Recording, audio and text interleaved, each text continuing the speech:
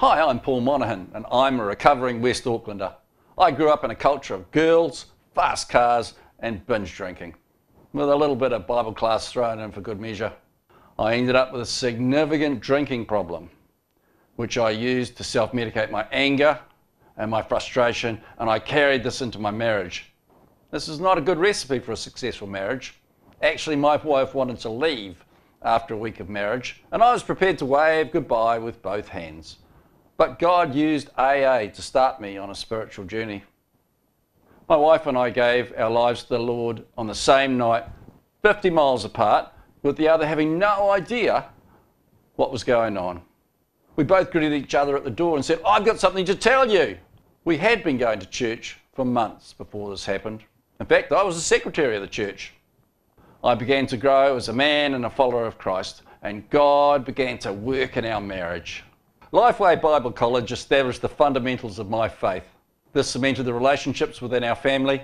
We have continued to grow into a strong and close-knit unit.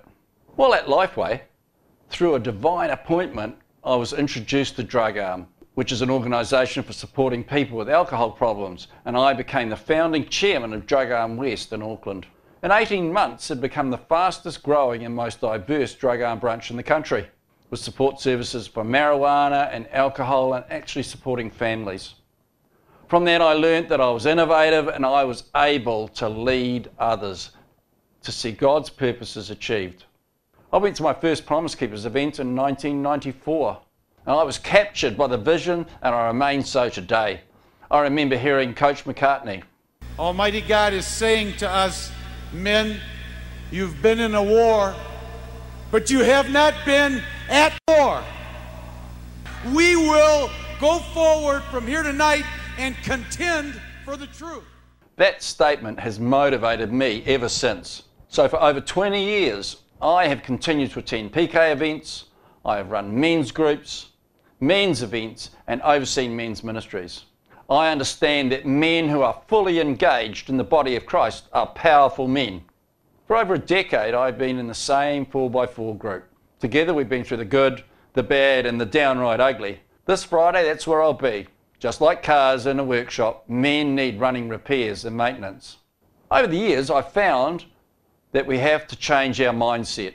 It's not just men's ministry. It's ministry with men. It goes wherever you go because there's always men around. In today's world, as Christian men, we need to be innovative and proactive to reach others.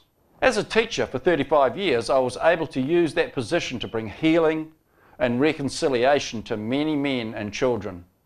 One way this was achieved was to bring dads into our school through the Watchdogs program. At the time, it was unique outside the United States. We were the only school outside the United States to run the program. There was 38 states in the US and Snells Beach. I've come to appreciate that two men together make a men's ministry opportunity. I'm also a trained life coach, which has further honed my skills and experiences. I've experienced life in a variety of ways, the painful, the tedious, and the exciting. God is always faithful, and He has been to me. I believe He's tailored my journey so that I am well equipped to support you and your men's ministry.